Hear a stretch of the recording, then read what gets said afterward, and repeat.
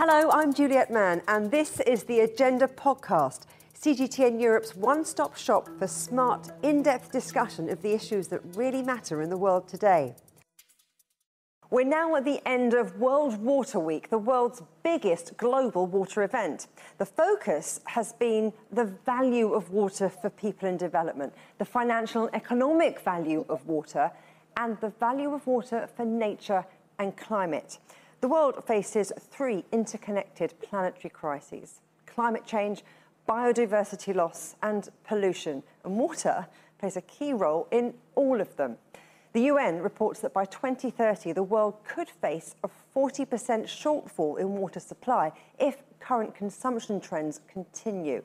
So what technology is being harnessed to change that?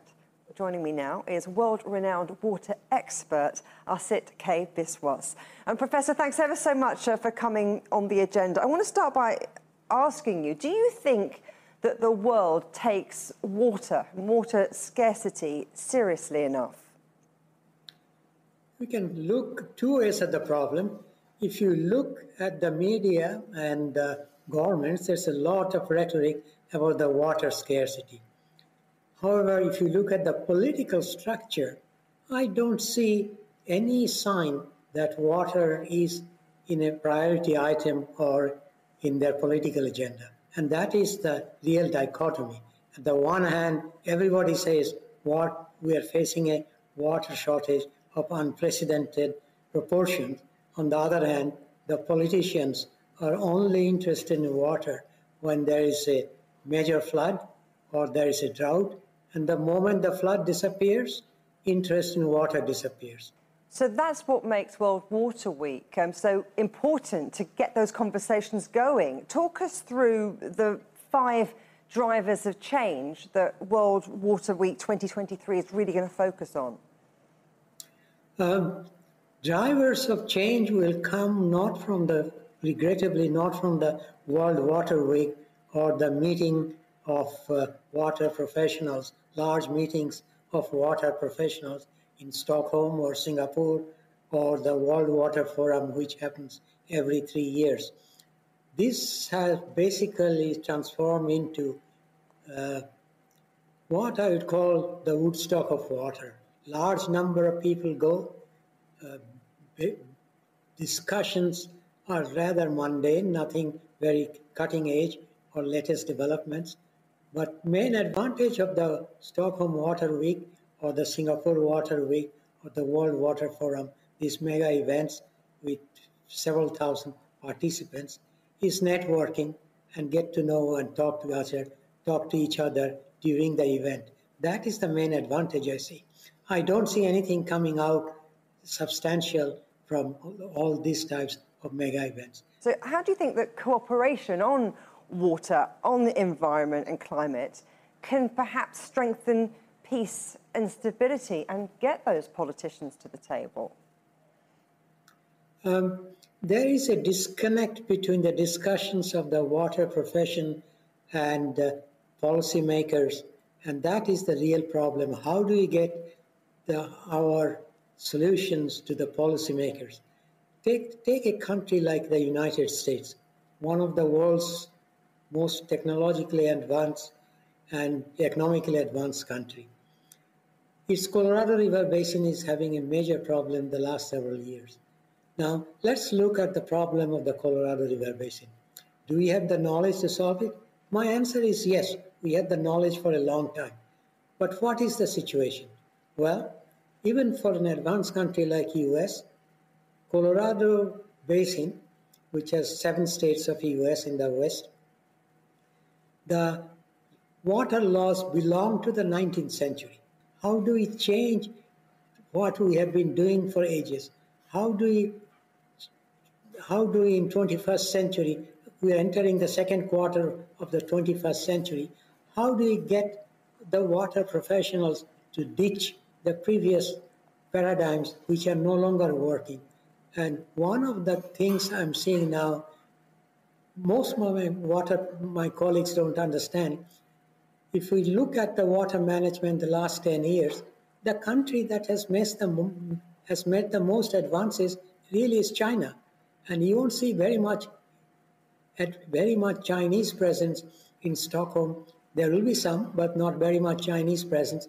And the people who actually are making these differences in China will not be there.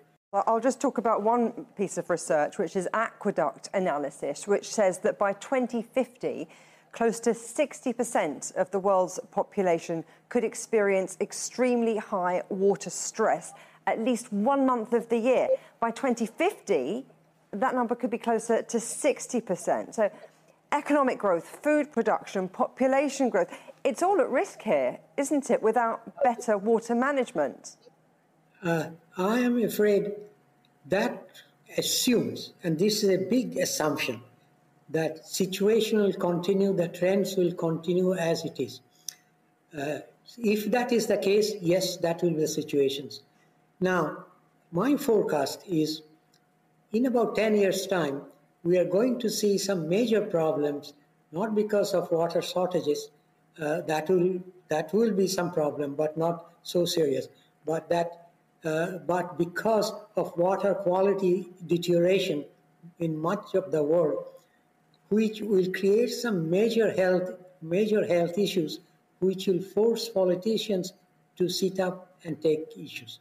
Now, if you are telling me that the prognosis the aqueduct and the others have given is correct, I will give you several examples where those type of situations, linear projections, never work out. I can assure you that by 2050, water situation, in my view, of the world will be much better than what it is at now, primarily because many of the developments that are happening, which will not be discussed in Stockholm, but in many parts of the world, cumulatively they will make a tremendous difference. Let me give you just one example. If I ask you which city in the world has the best water supply performance indicators, London, Los Angeles, Paris, or Phnom Penh,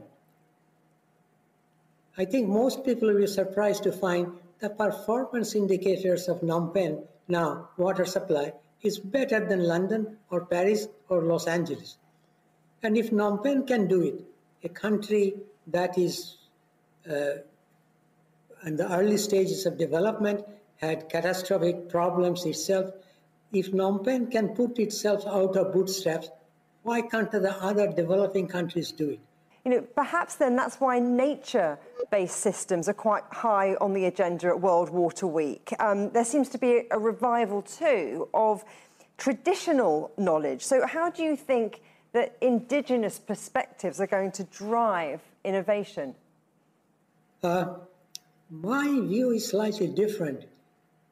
Indigenous knowledge is fine, and many times they do really help.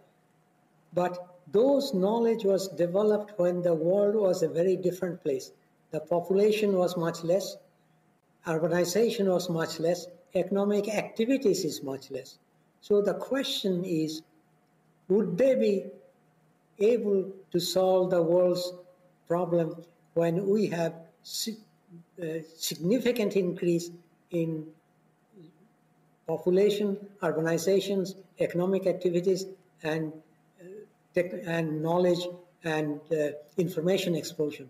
So that is the issue. Indigenous knowledge has its place, but if you want to solve Delhi's water problem, I regret to say there would be a very, very limited issue, a very, very limited help to solve Delhi's or Sao Paulo's or Cape Town's water problems. So those are the issues. Everything has its place, but to say that they are universal solutions, those, I'm afraid, I don't believe them.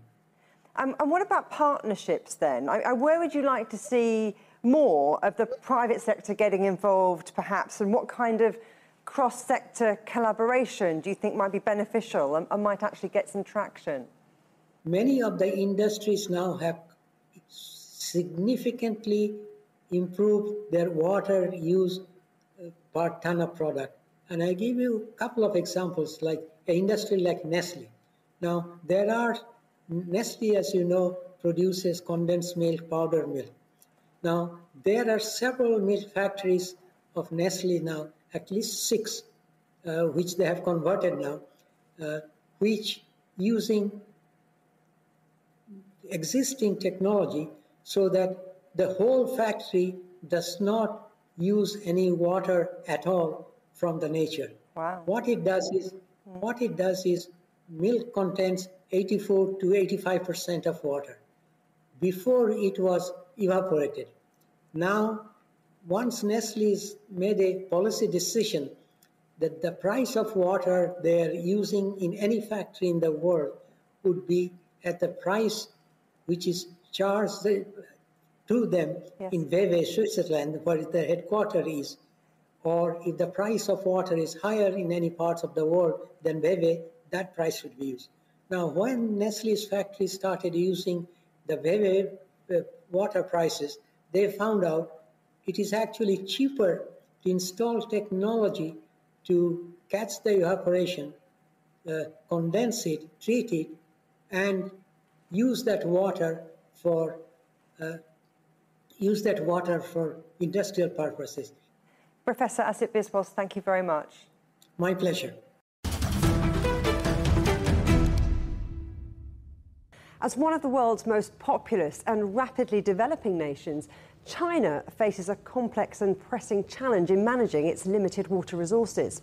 As demand surges and supply dwindles, what can the country do to tackle the crisis? Well, joining me now is Changhua Wu, Vice Chair of the Governing Council of Asia-Pacific Water Forum. Thanks for coming on the agenda. Now, China is drier than we think, with some provinces drier than parts of the Middle East.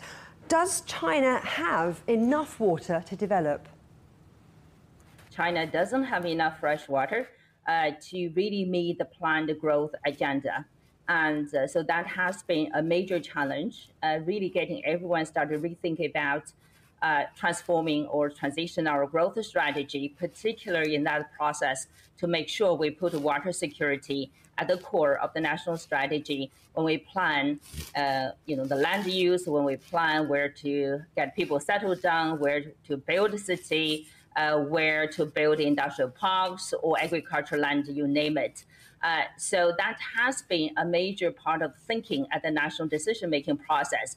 But then in reality, with all the complexity as well as the challenging, particularly from the climate change, somehow it's really overwhelming everyone in that process. So how do we make sure we'll be able to better equip with enough resilience to the global challenges while we really can maintain our water security to meet the demand of fresh water in particular from all walks of life? You talk about the problem as being quite overwhelming, but are there any tweaks that are already happening to China's economic growth model so that it is less water intensive, so that it is less polluting? Well, I think this is not a new challenge. So if you look at the water security issues, there were 3 major dimensions of the challenges, not only in China but shared in Asia-Pacific region as well as around the world. One is too much, the second one is too little, and the third one is too dirty. So those are the 3 challenges that governments at the country level, at the regional level, of course at the global level, everyone is trying to address that and to make sure water security will be enhanced, better or stronger by addressing those challenges there. Water pollution continues to be a major part of the challenge in China. So if you look at China's laws, regulations, and national action plans, particularly around the 5-year planning cycles there, water pollution has been a major top priority there. So every 5 years we set targets, particularly around how to reduce pollution, reduce the intensity of pollution, and reduce the use of water, so save water. Let's talk about China's record in raising green finance. I wonder how that is helping here. Well, financing is the key, or literally holds the key, to drive through the actions there. From the water perspective, it's more about financing in sustainable, water asset there. Currently, pretty much that's not just one specific sector. I think in the agriculture sector, in the industrial sector, as well as in the power sector there as well. As long as there is a water asset there, we could potentially actually direct the finance to make sure we invest in solutions or assets that could really help reduce or relax, hopefully somehow, really address the water security or insecurity challenges there. So green finance, from a green finance perspective, China, for instance, has been a global leader in terms of green bonds. And green bond has been really playing a big role in terms of green or sustainable infrastructure financing there, as we all know. And in order to manage water in a sustainable manner, we do need a lot of infrastructure to be sort of built, to be invested in. Some examples that could be potentially controversial, we'll see. But at this moment, for instance, China has decided to connect all the flows of the water system there, canals, rivers, lakes, you name it, literally building a nationwide water networks there. In order to do so, that requires tremendous amount of finance and to invest in those infrastructure. Now, maybe short term we'll be able to manage to help relax or reduce the pressure of those challenges there. But in the longer run, I think we still need to think harder in terms of understanding what that means for the longer term, in terms of human intervention of the water flow on this planet Earth, whether those infrastructures invested by green, we call it green finance for now, will be really lasting, for a longer period of time. I think there's still a lot of questions on the table that require experts to address. And how is China maybe looking beyond those water efficiencies and incorporating waternomics into agricultural planning, into industrial planning? Well, from policy perspective, pricing water, valuing water has been a major policy instrument there. And so there are a few dimensions actually into that picture. One, we control the total load of water use from industrial use or urban use, different uses there. And from Asia Pacific region, actually, they were academically, intellectually, there were 5 dimensions we've been deploying in Asia Pacific regions actually to look at the water, the policy part. We look at environmental water, rural water, urban water, environmental water, as well as natural disasters there. So that now we have a better capability, knowledge to manage the water systems there, so that when we deploy policies and legislations or standards there, we'll be able to put our hands around those issues and to make sure we really target the challenges in real life, in the meantime to ensure the effectiveness of policy tools and instruments there. So quota has been practiced in reality for decades in China, because as I said in the beginning, China has been a water scarce nation. It's not just a now. Historically, that has been the case. It's more challenging these days. So I have to make sure we really manage the use of water. In the meantime, as I said, we have to really halt the damage, the loss of nature, water in that process. Pollution has to be controlled, prevented as quickly, as effectively as possible, because we all know, pollution has been a major factor impacting the water scarcity, exacerbating water scarcity in China as well. Changhua Wu, thank you very much. Thank you.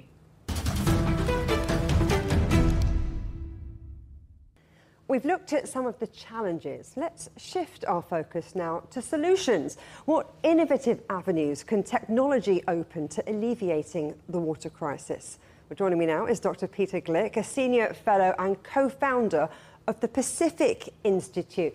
Thanks for coming on the agenda. I want to start by asking you how the water industry has been embracing technology for sustainable water management.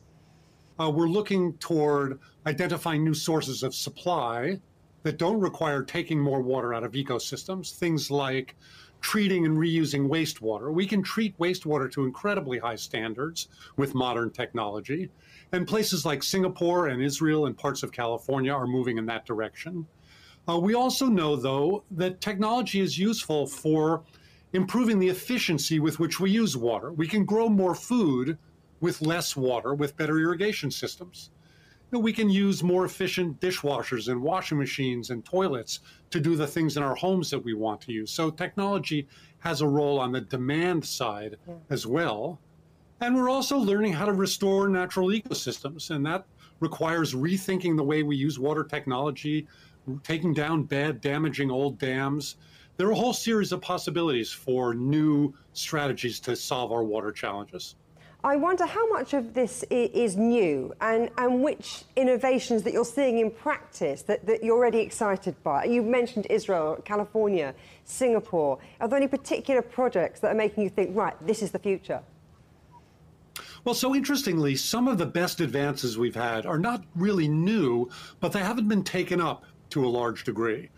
So it's existing technology, it's existing economic systems, it's better institutions, but it needs to be done more widely around the world. A good example is Singapore, which several years ago has moved to a much more aggressive effort to collect all of its wastewater, to treat that wastewater to an incredibly high standard, and then to put it back to use in industry, in agriculture, in drinking water. Those are technologies that we know how to use, that we're using, for example, on the International Space Station to recycle all of the water that they use, but they could be used much more widely around the world. How do you think then AI might be used effectively? I mean, are we talking about, detecting water links, or do you think there are more possibilities and opportunities there? Well, so AI may offer possibilities. Of course, we're at the very beginning stages of understanding both the best uses of AI and the best applications, how to make sure that it's safe. But the reality is a lot of the advances to move to a more sustainable future for water don't require new technology, but require maybe better institutions. So another example is we know that water and energy are very closely connected. It takes a lot of energy to treat, collect, and use the water that we use. It takes a lot of water to produce and use energy in traditional energy systems like fossil fuel power plants and nuclear power plants. But renewable energy requires much less water per unit of energy that it produces. That's a real potential advance. And we can use less energy to treat and use the water that we use now, reducing greenhouse gas emissions. And that can help reduce some of the challenges associated with climate change. So better institutional management to combine thinking around water, energy, climate, and food together are also really necessary to solve a lot of these challenges. Is all of this just ideas at this stage, or are you seeing some of that in practice? We talked about renewable energy sources and incorporating them into the water industry. Where is that already happening with success? So the good news is that there are successful examples of all of these things happening in some places at some times, and the challenge is scaling them up and expanding them.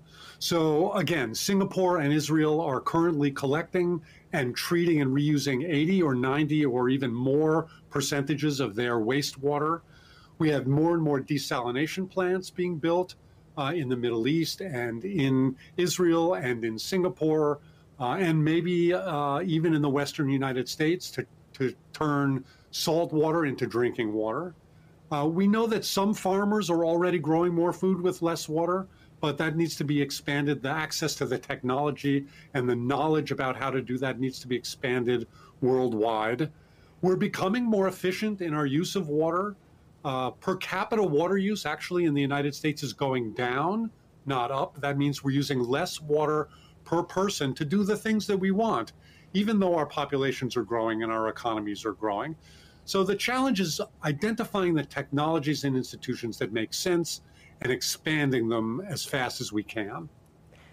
And what about the Internet of Things there? I mean, how can that be scaled up from small things, everyday things in our homes, to industry, for example? Yes, so we are learning, even in our own homes, how to use things more carefully and more efficiently. We're beginning to implement meters in individual homes so people can understand what water they're using and when they're using it. And so water utilities can understand when there might be a water leak that previously went undetected, that wastes millions and millions of cubic meters of water, they can now identify those leaks and they can go and fix them. So the Internet of Things, the ability to expand remote sensing about water is really important. There's information now being gathered from satellites about groundwater overuse worldwide, how to bring groundwater use back into balance. All of these technologies really offer some hope that we can solve some of the crises that face us and move to what I call a sustainable third age of water. You talk about scaling up and you're mentioning satellites and space, and I'm just seeing dollar signs. I mean, financial constraints are a big obstacle, aren't they, when it comes to finding new solutions, using innovations, and solving global water problems. I mean, what do you think needs to happen in terms of financial innovation? So actually, I think the good news is that these kinds of investments are actually far more productive. They reduce the costs in human health, for example. They reduce the costs of having to build energy systems bigger than we need to build them otherwise to provide for our water. So investments in water infrastructure and upgrading our water infrastructure and investments in technology actually return far more than they cost us. The challenge is financing.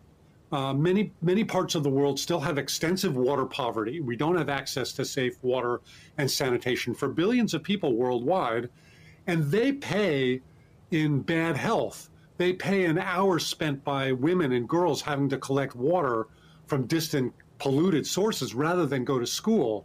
Investments in those communities pay off far more than the costs to us. And I think figuring out how to get those investments made is going to be very important. So how can decision makers and businesses make more water-wise investments? So part of it is the way we finance our water infrastructure. Part of it, you make a good point. Corporations have a very important role to play here. The private sector uses a tremendous amount of water. They're responsible for all sorts of water technology and water industry. And the whole field of what we call water corporate stewardship, where corporations are using water much more wisely or thinking about their own water use or expanding investments in the water space, is an important step forward as well. There's a major effort at the United Nations now through something called the United Nations CEO Water Mandate to get those smart corporations who understand the role of corporate water stewardship to be more engaged with other companies that haven't yet figured out their responsibilities in this space. So the private sector is important, the banking sector is important, public investment from governments and aid agencies is important. There are a whole set of economic strategies that can play a role here. Dr. Peter Gleick, thank you very much. My pleasure. Remember, you can subscribe to this podcast on iTunes, Stitcher, Spotify, or wherever you get your podcasts. You can also find more agenda content on CGTN Europe's Facebook, Twitter, Instagram, Telegram, and YouTube channels. Until next time, goodbye.